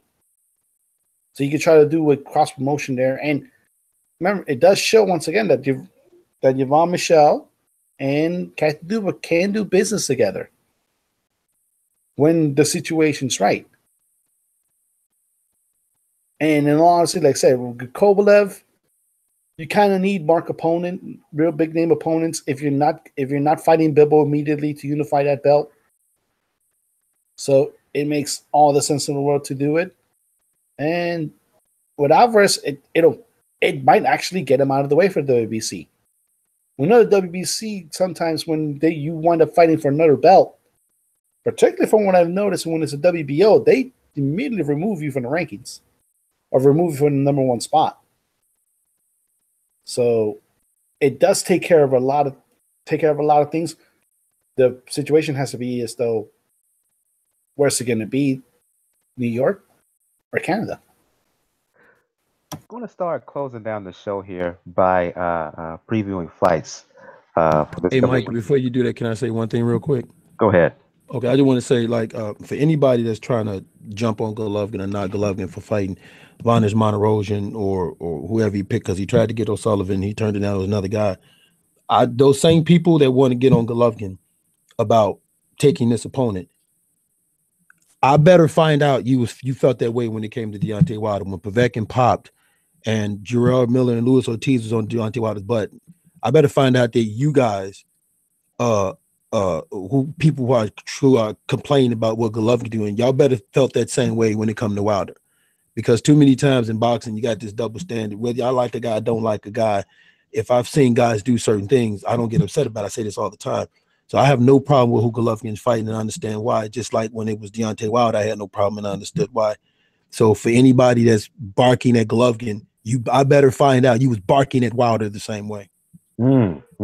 Interesting though. But I mean, to counter that though, Bo, and again, I respect you a lot. The reason I'm barking at him is that he's fighting a guy who's coming off a loss, who's not even in his weight class, and who hasn't fought in a year or 2 years? Right. Now, but see, and that's why I said he tried to get Spike O'Sullivan. and he tried to get another guy, and they turned the fight down. Well, but you keep why forgetting not fight is mandatory? Yeah, wait. I wouldn't expect him to fight a Jermall Charlo. No. Not Charlo. IBF mandatory. Derevchenko, we just talked about that. HBO has already said the licensing fee, they don't have enough money to be able to pay both of these guys what they want for that fight. No, not on May 5th, but they could have done it at a later date. Yes. Yeah, but Golovkin want the May 5th date though. But that's him trying to be petty. This is the thing. Well, when it comes to it, if you want to compare the Wilder situation to the Golovkin situation, yes, they fell. Both of them fell, and fights were lost due to circumstances that was not in their control. Mm-hmm. It was not in their control. That I approach agree with. The problem I may have with when it comes to Golovkin in this situation is, number one, yes, you're facing a guy that hasn't fought in 2 years. That right. I get. Number two, you're trying to do this May 5th day to try to prove that you could be the big guy May 5th when knowing full well you could have taken care of the mandatory situation. Like I said, if you're all about the belts, you don't piss off the one sanctioning body that actually follows the rules in that aspect to it. And the whole thing is probably the biggest gripe I have is this fight is the fight to tie Hopkins' record. Don't give me that. I wasn't even thinking about that part of it. That I wouldn't think I don't keep up with stuff like that. And I hear what you guys are saying, but Chris Arreola wasn't. I mean, he replaced Povetkin, and Chris Arreola, I think, when was the last time he fought before he fought Wilder? And that wasn't necessarily a fight that I got up for. It was a replacement fight. So yeah. I mean, should he have fought? I've seen guys when a fight get canceled do take on tougher opponents. We've seen before in boxing. I've also seen guys do what I saw Wilder doing, what I've seen Golovkin doing also. And that's my issue is, okay, and I hear what you guys are saying. Just for me personally, there are a lot of guys that's barking at GGG just to be barking at him because they don't like him to begin with, and it's an agenda. And there's the other issue that I did have. That's the other issue that I have that fight. It does feed into this like little niche of anti-Triple G fans that will say like, oh, he doesn't fight anybody, or he fights so tough. And now they'll go with this in Canelo, and Canelo fans will do this. I've seen it, where they go like, oh, he's not fighting Canelo now. Now he's going to try to go back to fighting bombs to pad his record because they saw with Danny Jacobs that he no longer has it. That's a dumb way of thinking. If Canelo fans are going to go there, they can't say that. It wasn't GGG who was one eating bad beef. It wasn't GGG who was testing positive. It was Canelo. Thank you. That's Canelo has had his share of soft touches too. So I'm about to say Canelo has brought guys up from lower weight up to his weight to fight him. GGG only fought Kell Brook because of the situation with Chris Eubanks. He wound up fighting Brooks. Canelo, they accepted Khan as a challenge. So there's a huge difference there. Like you just accepted this guy as a challenge. So yeah, so that I mean, I get what you guys are saying. I respect you guys' stance on there. Okay, but you guys know that there are people who are ragging on him just for the sake of and that's not right. No, same guys. And I'm a Golovkin fan, Bo. Right, and those same guys when Ortiz's name was being thrown out there and Jermall name too, because I said it then for Wilder. I said, listen, I don't expect Wilder to fight on Luis Ortiz on such short notice, coming off of surgery and trying to fight a Luis Ortiz. You crazy. And I said that. I don't expect him to try to get that fight. And I said that. So that's why I'm not getting Canelo beef about it either. Yeah, I mean Gennady Golovkin. That's why I'm not giving Gennady Golovkin beef. No pun intended there. Yeah, no. Right. Like I said, everybody understands the circumstances what it's involved in. It's just the mere fact that it's this thing that's been carried with Golovkin. That is carried in that, he doesn't fight competition. He's fight bums when the division is all bums. Now the division is starting to look nice, and they're going to try to attack him again because it's the easy thing to do. Yeah, and there's also guys that don't know the history. He wanted to fight Sergio Martinez. Martinez told him to fight Curtis Stevens because Martinez wanted to get a big money fight with Cotto. He wanted to fight Cotto. Cotto told him, Cotto paid him step aside because Cotto wanted Canelo Alvarez. All right. So it's so it's not like Peter Quillen dropped his belt. He dropped his belt and did not fight him. So it's not like GGG wasn't trying to get some of these guys. Like a lot of times guys don't know the history, and it's better for them to go with the popular thing to say, to talk crap about a guy, than to actually look it up for themselves to find out what's really been going on. Yeah. Oh God, that Sergio Martinez. Wait, I just want to say this. Wrap it up, Daniel. Wrap it up, please. Yeah, sorry about that. With the Sergio Martinez thing, and I was a fan of Maravilla. It was known from day one. This word that came out of Lou DiBella's mouth. I will never put Martinez with Golovkin. Mm-hmm. He said himself, I will never put Martinez with Golovkin because I know that Golovkin is next in line, and Martinez shouldn't be sacrificed like that. Yeah, indeed. So let's interesting conversation there. Let's move on to start previewing the fights. Not only because we run pressed for time, because while us dudes were having this conversation, the lone lady who's part of the show was silent, and I don't like that. She should have her say or be included. I'm going to include her now and start her off previewing the fights here. Adrien Broner, Jessie Vargas. I mean, the fight is happening. I'm pretty meh about it. To be honest, I really don't care who wins. We all know Broner's issues. Jessie Vargas, I mean, he gets the opportunity. Will he take advantage of it? Again, I'm indifferent towards this, Gail. Your thoughts? I'm not indifferent because second only to the disgrace that is the son of the greatest fighter of Mexican history is one said Mr. Broner. His behavior in and out of the ring has been just a shame, a shambles, a disgrace. He had all the natural talent and skills to work with in the world, and his poor personal habits, his laziness in training, his lack of discipline, listening to people around him that took advantage of him and shouldn't have, the worst possible, example of hangers on that are no good for you, has resulted in the Adrien Broner we see before us today. This is a career prolonging fight for him. It is a must-win fight for him. And if the boxing gods are merciful and just, they will allow Jessie Vargas to take him out and just shut this unfortunate incident down once and for all. But not that I have any strong feelings about it. Broner is the classic guy who not only doesn't make weight, but in fact frequently would brag about not even trying. And when he was a player and an A-side and a personality that people were intrigued by, he got away with it. He never should have, but he did. And a lot of the B-side guys, just had to suck it up and take a payday to walk in the ring. That's when men really get hurt. I don't like it. I don't like the disrespectful attitude. His behavior, in particular toward women, not the best. He claims he's, finally found peace in his life in the right situation. And if that's true, all the best to him. I don't need to cross paths with him again. For whatever people do or don't say about Jessie Vargas, he has his own detractors. He's rubbed several people the wrong way in boxing. He's a very outspoken guy. He thinks very well of himself, very highly, probably more highly than most others do about him. But, if you don't have confidence in yourself, you can't expect anybody else to.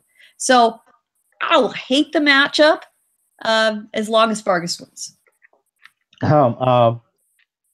Because there's so many fights that's happening this weekend, I'm going to split these fights up. To your point about Adrien Broner supposedly finding peace in his life and don't want no drama, if that's the case, then why is he trying to start beef with Tekashi 6ix9ine? I'm just saying. Let's move on to Scorsese because he had to dip out for a minute. He's back. I'm going to ask you about this fight between Jermall Charlo and Centeno. Your thoughts? It could be a bit of a toss-up, man. Centeno is hit or miss sometime. Charlo really ain't been tested at 160. I haven't actually looked at the attributes of both of them. I know Charlo better than I know Centeno, but I still got a lot of questions about Charlo. I seen him struggle boxing before. I seen him losing rounds, but didn't make the right adjustment. So is it a matter of time until he makes the adjustment a little bit too late, or or is he really just this damn good as his mouth has been, his mouth's been running and make you think he's good. Centeno, like I said, has been hit or miss with him. Got roughed up by Salaki and outboxed by him at times too. So I'm struggling mightily with J Rock, but then he gets in with a lean and shit, he puts in work. So that's the fight of the weekend for me. That's the one I'm definitely interested in seeing. I'm gonna go with Charlo, but I'm gonna learn more about these two fighters after the fight than I actually know about them right now, I believe. Going to you, Bo, talk about this next fight, which is all part of a triple header on Showtime happening Saturday in NYC. Gervonta Davis. Um, been interesting with him. I mean, he won the belt against Pedraza. Looked very good in his first defense against Leon Walsh. But then he fights on the Mayweather McGregor undercard, comes in overweight, loses his belt. It didn't look good in the fight, which was stopped questionable circumstances to many. He returns to the ring fighting Cuellar. I want to say for a interim belt. I could be wrong about that. Or for the vacant regular belt, WBA. We know how that is. Um, Proving ground for him, in my opinion, for Gervonta Davis, given what we've seen from him in his last fight, given how he's been, quite frankly, e-thugging on Twitter. Your thoughts, Bo? Gervonta Davis is quickly becoming Adrien Broner 2.0. That's really what he is. He's see, this is I hate doing. One thing about like these generation is these dudes are females, man. These are emotional, rectified. No, you know what? They're not females. They're hoes. They're hoes. Okay. Yeah, I'm gonna go. I mean, but these dudes are all in their feelings, all because they don't like what a dude is saying to them, who happens to be a guy that at the end of the day they talking about. They're gonna be right back at his house. They're gonna be right back being cool with him. So I don't pay no more attention to what these dudes is doing, because they don't even know what they want to do. Is this going to be a proven fight for him? The Cuellar fight is going to be interesting because Cuellar's last fight was in 2016 when he lost to Abner Mares. Abner Mares was able to outbox him and beat him. Gervonta Davis, Tank Davis is more of a come forward. He likes to use his power punching and everything like that. So it's going to be an interesting fight. I think Gervonta Davis should be able to win that fight. I just don't think Cuellar has what he would need, especially being out the ring for almost 2 years. I just don't think he would have what he would need to go in there and be effective to the point where he could probably beat Gervonta Davis. I think Gervonta Davis, from a talent standpoint and just from a skill standpoint, still go in this fight. But from a mental standpoint, I'm tired of him. I'm tired of all these dudes that the up here, Facebook, Twitter toughen, Instagram toughen, talking crap about a dude or about something that's being said about him because they either don't like it and then they're gonna be cool with the guy or later on cool again. Secondly, so they can miss me with all of that. Like I said, this generation is this generation of fighters, this generation of young dudes, they killing me. I'm not all of them, but they killing me. How is this dude going to sit there and say Deontay Wilder's talking like a ban, BAN, on Twitter, when Wilder can pick him up by one arm and snap him around like a twig? Mike, you know what, Mike, here's the funny thing about that though. How do you talk? See, when you're focused on everybody else, this is the reason why you lost your belt on the scale. You're too busy worried about everything else instead of what you should be worried, which is your own business. Take care of your own business first. Then you start looking at everybody else. Why are you even looking at somebody that's not even in your division? I say BAN. I'm not going to say what that means, but you know what I mean. I know. I know what it means. I know what it means. Hold on, Deontay Wilder is at least trying verbally to pursue a fight with Joshua. When it came to Lomachenko, he was very quiet. So you were very quiet when it came to Lomachenko, Gervonta. So not to mention a Mr. Tevin Farmer. And good thing that he's actually challenging for the WBA belt, because Gail did break the news to the guys that Enichi Ogawa, the guy that the Vegas judges gave the belt to instead of Tevin Farmer, was stripped today and suspended. Stripped his ass. That's right, and suspended for 6 months. That was at the hearing that the Canelo didn't end up going to, because he reached a settlement in advance, and he still had their hearing, and because he failed his pre-fight drug test in December. So that junior lightweight world title, IBF world title, no longer belongs to him. No longer belongs to him. And remember, it's the same Tevin Farmer that when you were in the good graces of Floyd, he kept you as far away from him as possible, because he would probably embarrass you in the ring. Well, now remember, Floyd threatened to feed Gervonta to Lomachenko. Yeah. That's what I'm saying. He was awfully quiet. That is a paddling by daddy if I ever heard one. And he was awfully quiet when it happened, but didn't want to talk about okay. That's right. Yeah, that's going to be the whole thing. What if it and if it doesn't turn out with Lomachenko, okay, no, I'm just going to feed you now to Tevin Farmer. I'm going to let you get the ass beating you deserve. Indeed. Going to Northern Ireland here. Going to start with you, Jacob.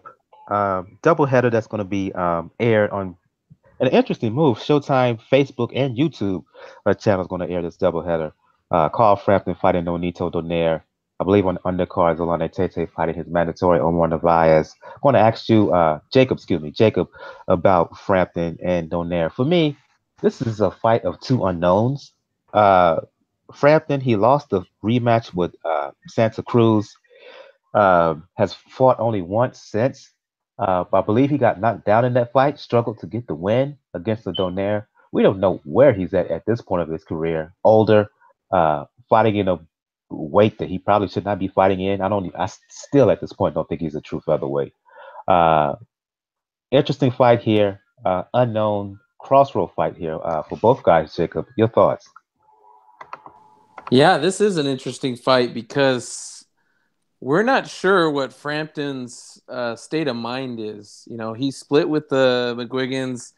He didn't look great. He had that fight where he didn't make weight, and then the guy, his opponent, fell in the shower, and hurt himself. So that fight got called off. And he had been talking after that loss with Santa Cruz that, you know, potentially he was going to retire, or he didn't know if he wanted to fight anymore. So boxing, a very big part of boxing is the head game, right? So if he's not in the right head game, he could be ripe for Donaire to basically come and pull the upset. Donaire's been, he's been around for a long time, great fighter, is definitely past his prime, but you never count out a skilled old dog, because he could still fight, he could still pack a punch, and if he can land the right shots or have the right game plan, we could be in line for an upset. So I'm very interested in this fight. It's going to tell us a lot about both fighters. Quickly before I go to Daniel here, Scorsese, you was asking about the while you just came back, you were asking, did we talk about the situation with Kovalev and Alvarez? Yes, we did. You want to give a quick word on that? Yeah, I actually just was interested in what everybody else was saying. I was just thinking, good fights, like heavyweight producing. So yeah, but still, this is the same Alvarez who's was being very petty, trying to intervene when it came to Stevenson Jack, searching for another step aside fee, and now he gets this fight. I'm with Bo on this one. We need to find out what he's really about. He turned the fight down with Gvozdyk. He gets this fight with Kovalev, but like I said, I agree with Bo here. I hope he gets his butt whooped, given how he's been acting. It is gonna be a good fight. I think it should be. He is strong and he explosive. Not a huge puncher or nothing, but I mean explosive in the sense he reacts. And then he's, he could be standing flat for the next thing you know, he just opening up on your ass. And I want to see the fight. Like, I wanted to see him fight Stevenson, Jack, or whoever. But I mean, of course, I want to see Stevenson, Jack too. But this Kovalev fight, it does just fine with me. I think he feel like that may be some weakness with Kovalev. A lot of people are sensing that, but personally, I ain't really feeling that much of that. I'm trying to tell people I don't think there's much weakness there. And maybe Alvarez might get that ass toe up. Then again, let's wait and see. They need to get a date. Light heavyweight just producing once again. Uh, you mentioned Joe. I mean, excuse me, Bo. A fight I should have talked about. Fight has been made apparently. Gary Russell Jr. He only fights one fight a year. This will probably be his only fight of the year. Going to fight his mandatory against Jojo Diaz. Bo. Quick word on that. Yeah, Gary Russell's gonna fight Jojo Diaz. You stole my line because I was definitely gonna say that. Supposedly that fight's gonna take place in Canada. Russell's gonna fight Jojo Diaz. That's a fight that Jojo Diaz has been wanting. So it's good to see Russell probably finally fight.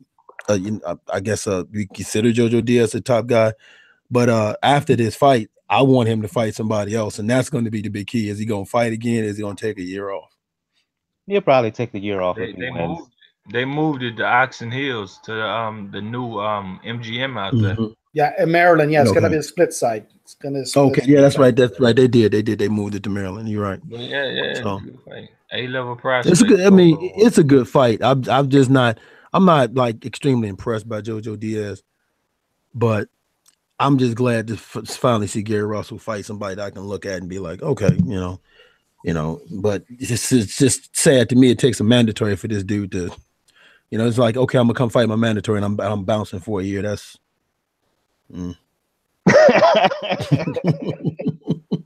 Last fight is a preview segment here before we start shutting things down. Daniel, on the undercard of Frampton Donaire, you're going to have one of my favorite fighters, regardless of weight, Zolani Tete, defending his WBO bantamweight belt against mandatory Omar Narvaez. I mean, listen, as a mandatory, he has to do it, get it out the way. But Narvaez, 42, I believe. Never been an offensive fighter. Last time most folks saw Narvaez against Nonito Donaire, and he fought in a defensive shell all night long just to go the distance, just to say he went the distance with Donaire, who was to many folks top 5 pound for pound. I just don't see Narvaez having much of a chance here against the talent of Zolani Tete, who I believe right now is the best bantamweight in the world. Yeah, this is going to be an interesting fight because we have to remember, like, HBO had the American debut in American TV audiences to now a new weight last year. They're Superfly. This is technically Zolani Tete's American TV debut, even though it's not really going to be in TV. It's going to be streamed on Showtime app. They're going to stream it on Facebook, and they're also going to stream it on their YouTube channel. So it's going to be interesting to see how it's going to look because it's all signs are pointing to right now probably the next big fight for Tete would be Inoue. So it has to be something where a fight where we know what he's getting as an opponent. It's a mandatory, and I'd be impressed if Inoue actually takes that bout. I'd be very impressed by him doing that. That's a holy shit fight if that happens. Yeah, but that's the fight they probably want on the horizon. That's a fight that if you're following the Golovkin plan of trying to put yourself in as many markets as possible, if you're a Inoue, okay, you establish yourself in Japan. You're already considered in many ways a top dog there. You now go to the U.S. People now know your name here in the U.S. Why not do that? Go to the UK, face a fighter there that many people can consider the top class. Like I said, sans Luis Neri. So that is going to be a very interesting fight. Obviously, Tete has to impress. It doesn't have to be like a clear-cut knockout of the year candidate, but it has to be a highlight reel one. Or a fast one, like his last fight? Yeah. Like 10 seconds? Yep. Yes, Zolani Tete, forgot. He holds the record for now for the fastest knockout in boxing history in a championship fight. So if he can do that, yeah, all signs to me are pointing to an Inoue fight, because obviously, like I said, that if he's stepping up there at 118, that's the biggest fight you can make at 118 right now. Indeed, I think we're going to start to shut the show down on that note. Going to go around the panel here, starting with ladies first. As I begin the show with ladies first, Gail from Communities Digital News. For those who want to talk the sweet science, for those who want to talk Game of Thrones, Dancing with the Stars, public relations, and let the folks know where they can find you, and let the folks know going to be appearing on a podcast with a interesting subject matter that you were discussing with us prior to the show. Yeah, I'll tip you all off on that, and then I'll let you know when it's posted. But in the meantime, you can find me on Communities Digital News. That's COMM, Digi, D-I-G-I News, comdiginews.com. Just now, finally posting the whole Golovkin story of the day. Also recently had a very entertaining discussion with Big Baby, and we'll be talking about him next week, I'm sure. Always entertaining Jarrell Miller. I'm going to participate in a podcast that's actually in my profession, my day job, which is in public relations. The podcast focuses on how industries make a shift and a change due to public opinion. And in this case, we're going to be talking about how boxing shifted after the Mancini versus Kim fight in 1982. Really a good subject and a very interesting take on an episode that a lot of us in boxing know very well. So when that is ready to go, we will let you know. And thank you, Michael, for allowing me to make a little plug. No problem. No problem. For those younger fans out there who don't know what Gail's talking about, Mancini Kim, she's talking about Ray Boom Boom Mancini, Dooku Kim fight took place in November '82 on national television, network television, boxing on network television. ABC network television, as I recall. CBS, yeah. Yeah, boxing on network television. What a novel concept. Huge audiences at that time, huge. Tens of millions of people watched at that time. Mancini won by 14th round KO. Tragedy ensued as Dooku Kim went into a coma, subsequently died after that bout. And there was a lot of uproar following that bout, even calls for the sport, for a ban of the sport in the aftermath of it. And for Mancini, he was never the same. He was never the same from a mental, psychological aspect. So, and there was a lot of changes subsequently in the sport in the aftermath of that. So that's going to be a very interesting topic. Scorsese, you just heard him. He had to dip out once again. Thank him for joining us on the show. If you want to talk boxing with him, you can check him out at his G Plus YouTube channel, Low Place #MLPF. If you want to talk boxing with him on Twitter, you can check him out at MyLowPlace. So there you go. Daniel from the Inscriber, for those who want to talk the sweet science, for those who want to talk the NBA, particularly the Miami Heat, who are in the playoffs right now. Shout out to D Wade and his game too. Let the folks know where they can find you. Yes, Father Prime showed up in game 2. And there's a very good chance that Joel Embiid will play in game 3. I'm just wondering if Gabrielle Union got that, gave him that surprise that she promised him at the end of the game. That's all I'm saying. There's so many memes in that. But yes, he can find me on Twitter at Rockus99. I'm planning to do the show on Friday with the folks at 4boxnews.com with Jordan Francis. Francis, unfortunately, a little bit under the weather right now. Where we'll preview a lot of this fights, and definitely excited. If these last few days have been eventful, we're going to see what's going to happen in the weekend, because a lot of what's going to be said in some divisions will be shaped up by the end of this weekend.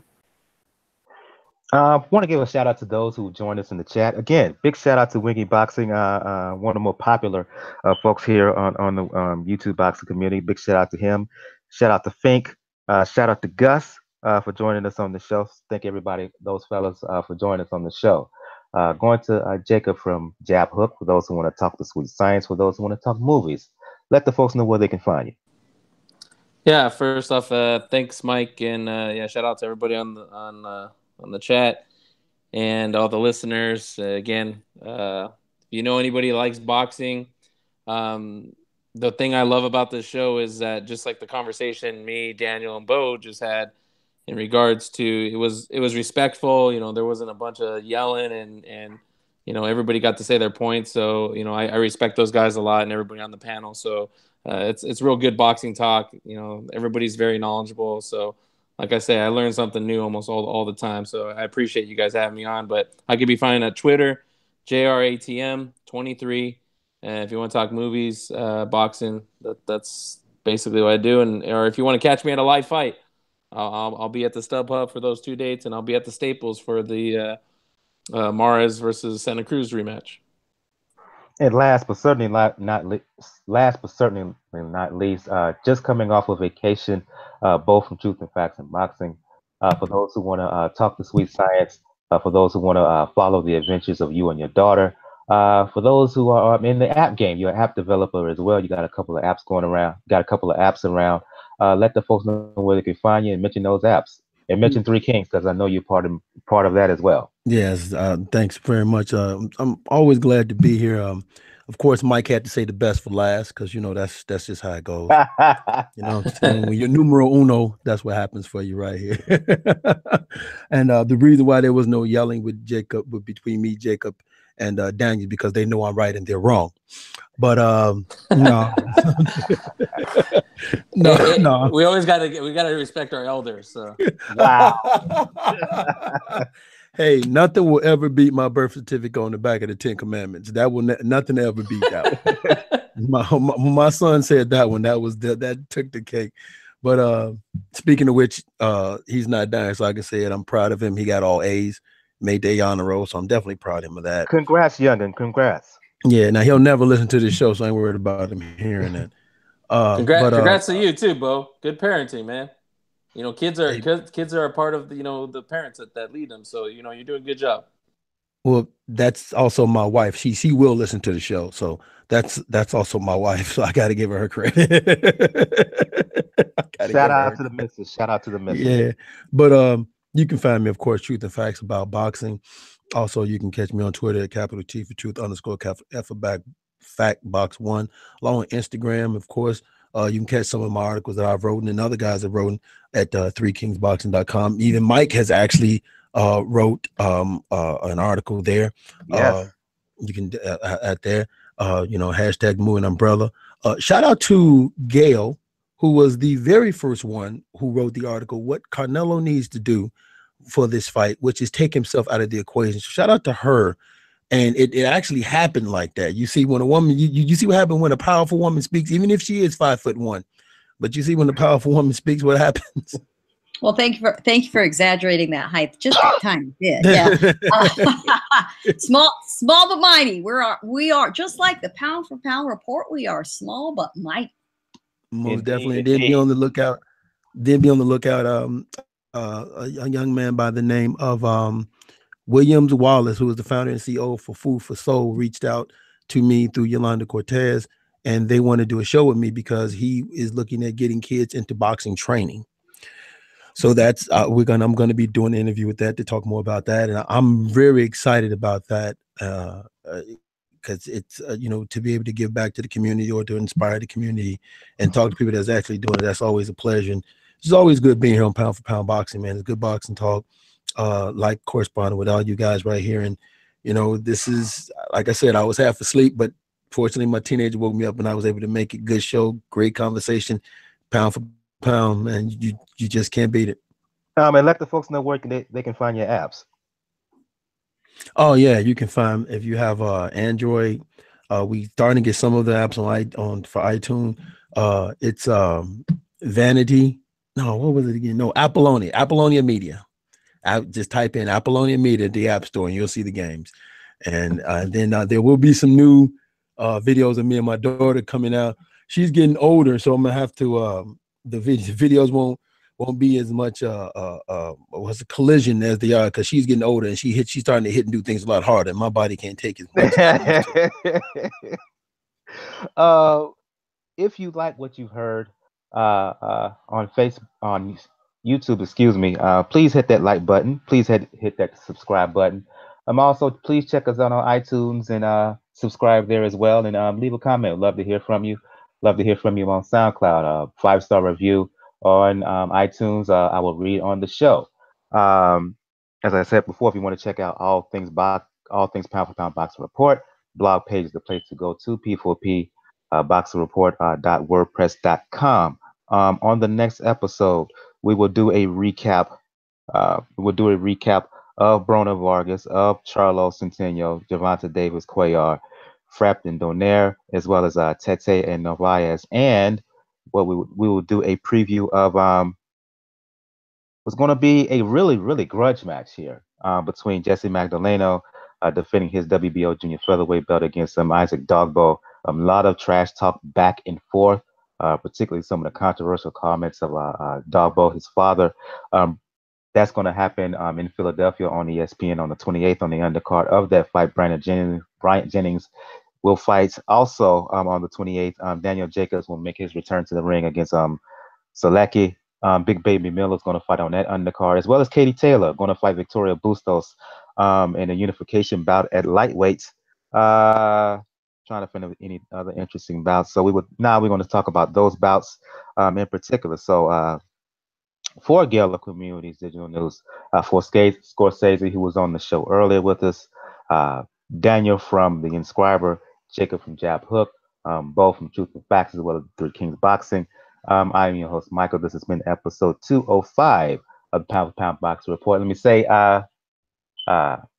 Ladies Love episode coming up, round 4. I think 3 or 4, one of them, but our annual Ladies Love Boxing episode, all women talking all things boxing, that's coming up. Looking to have it next month, so be on the lookout for that. So again, episode 205 with Pound for Pound Boxing Report. And also, if you're listening to us, SoundCloud, YouTube, iTunes, or whatever, if you're a woman who's a boxing fan and would like to take part, hit me up on Twitter, on my personal Twitter, at BrotherJR76. Or hit me up, Pound for Pound Boxing Report Twitter, at P4P Boxing Report. Hit me up and see what we can do. Again, episode 205 of Pound for Pound Boxing Report.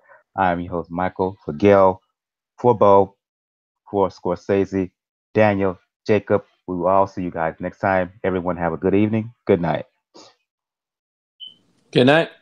Good night. Shout out to Chris Manis and Kevin Io for having a nice Twitter fight tonight.